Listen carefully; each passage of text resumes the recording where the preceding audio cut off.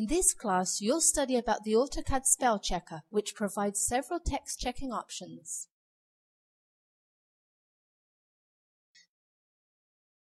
Click the Check Spelling icon in Annotate to edit settings and access other options.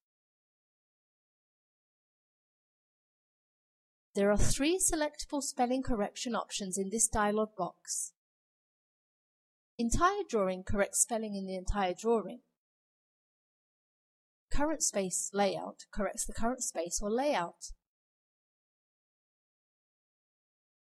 Selected objects corrects only the selected object. Define the language checking setting option in Main Dictionary. In this case, select your preferred language and then click Start. So now there are possible correction options whenever any word is underlined by the spell checker.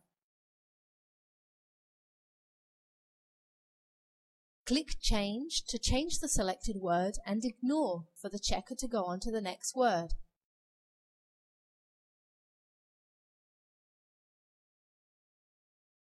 Define the default dictionary in Options for the template.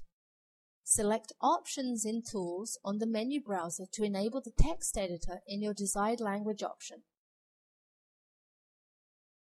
Click Set Current to enable the current language.